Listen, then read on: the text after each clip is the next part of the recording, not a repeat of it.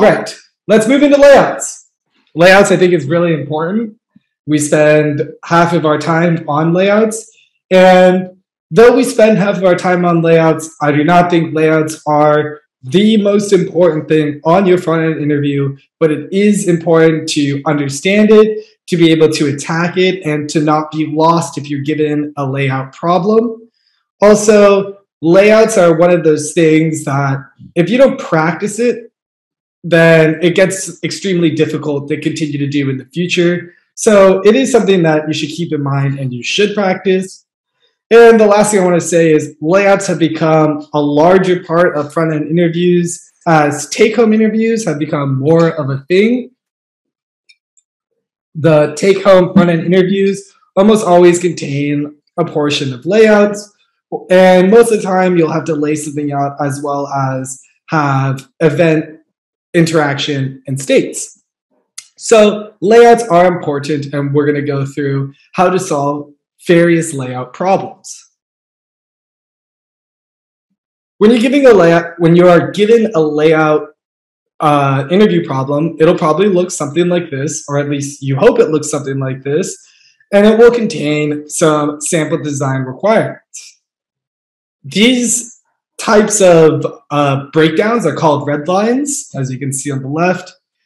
The one on the right is called something else, but is essentially the same as a red line.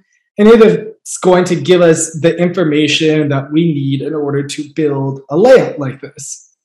I will say, when you're going into a layout interview or an interview where you know you're going to be asked about layouts, or if you have a take-home interview, one of the best things you can do is look up their design, like how they do their design. So you can look up like Google design or Facebook design, Amazon design, and they will basically have a breakdown of the different design decisions that they've made. And by that, I mean things like colors, border radius, margins, sizes. Most of those things will already be determined. And if you're able to build something to that company's specifications, it's only going to increase your chances of landing a high-level role at those companies. So let's dive a little deeper into this red line and managing the specifications of the red line. What do we want the red line to do for us? First, we want it to define all the terms. So we have an icon, an H4 title, we have some fine print body, some fine print description. Then we have a body copy description, bold. We have some circles. I guess we're just going to call those circles. And then we have some unmarked items. We have things like hide details, where this looks like a link or it's supposed to do something and we don't have any information on what needs to be done there. And then we have this entire return home button that also is assumingly a link. It has a border radius, there's a color, there's margins, and none of this information is given to us. This is the first question we want to ask our interviewer. Hey, do you have any markup for this return home button? Is it a standard button? Is this a one-off button? And depending on those answers, you can either refer to the design doc or you can build the button however you see fit to the closest specifications. Now, this is a page from Airbnb, and this is more or less the types of front-end layout interview questions that I'm used to seeing and more or less used to asking, where I give the user a page and I'm basically like, build some part of this page. And depending on the level, I might even just give them this entire page and be like, build this page. And depending on the questions they ask me, I'll be able to put some restrictions on the build to make it easier for them to actually be able to finish it. So the first thing that I think anyone should ask when presented a question like this in the interview is, what's inside the scope? So what do we actually need to build from this page? And in this case, all of the search on the top is out of scope. So we're not even going to worry about the search. The interviewer said that this is out of scope. inside of our what's actually inside of our scope, we have this main calendar. And this calendar has a few things that are going on. We have a switch that we're going to call as a component. We have these calendars. They're seemingly the same, so we're just going to call it one calendar component. And then we have some styling, an unavailable style, a selected range style, default text, and this month adjust action. And this is definitely something that you would want to ask, is this in or out of scope? Do you want this actually to be able to do anything or not? All right, so now we know what's in scope. We have some components listed out. We have some styling listed out. And this allows us to build some redline and components to translate into CSS styles. And that's one of the nice things about breaking down the UI view into these components and doing our own mini redline, because it does allow us to easily transition into CSS styling. So now we know that there's a switch. The switch has options. There's a difference in the CSS between the selected and non-selected option.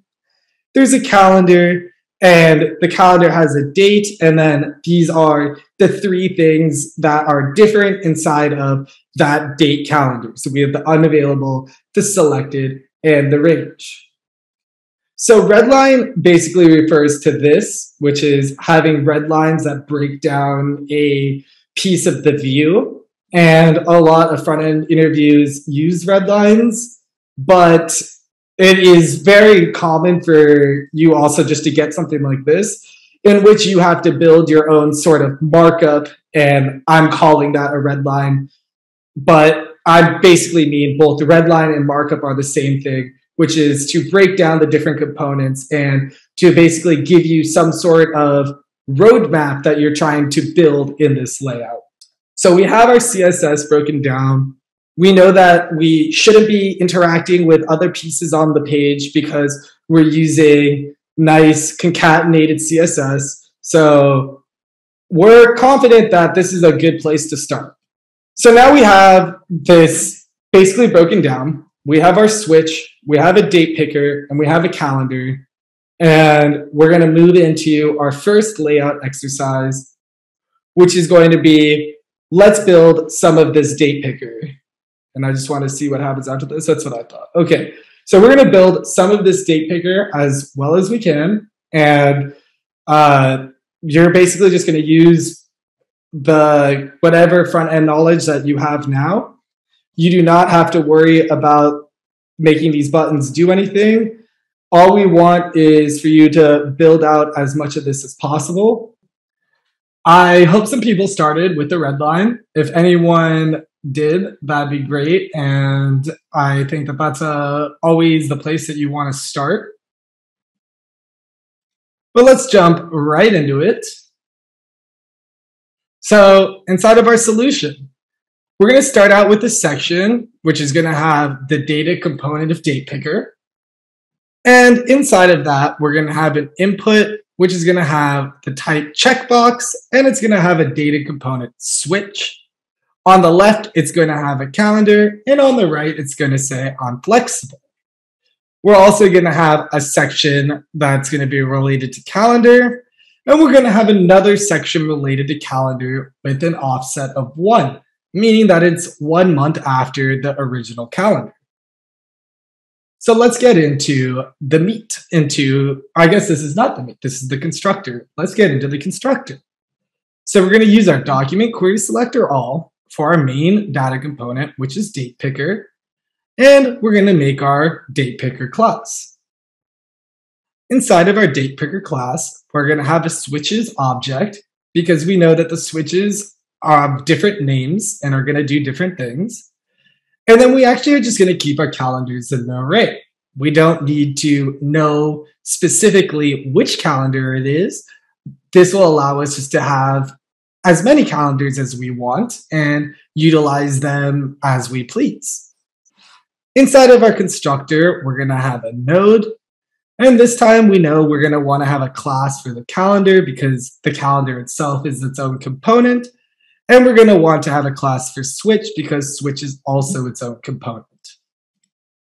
So we have our main component for DatePicker. And then we have our two subcomponents, one for switch and one for calendar. So as I said earlier, we're going to have our switches as an object and our calendars as an array.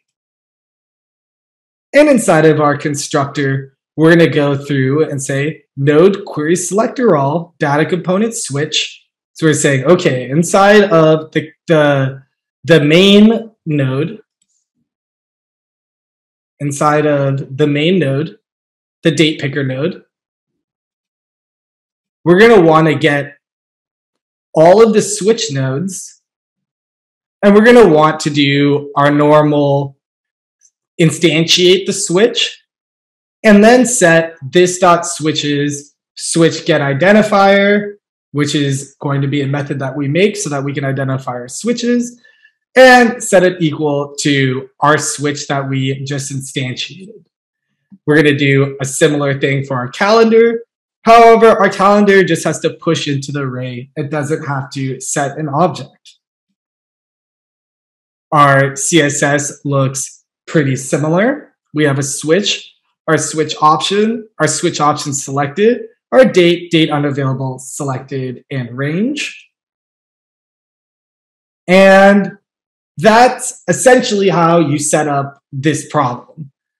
And this is a quick note about the consistency of design systems, and that there's consistency through reusable components. There's standard and behavioral rules. There's implementation guidelines, the what and the why, and even the when. And there are directions for exploration. So inside of this, we didn't even go through and write any of the CSS or any of that. That's all stuff that you can do yourself. However, the main thing that we want to take out of this is how do we take a calendar that has multiple components, and how do we instantiate all these components so that we're able to use them and access them later? And we do that through this by allowing us to use a section for DatePicker, and then allowing us to interact with the stuff inside of that, which we do by actually utilizing the node directly right here. By utilizing the node and doing node.querySelectorAll, we're inside of DatePicker, and we're only looking at the things that are relating to that DatePicker. And as we can see, right here is where we would instantiate our calendar or our switch, and then we can go in and start doing our rendering for the entire function. And this is going to be a challenge that everyone should try to finish at home.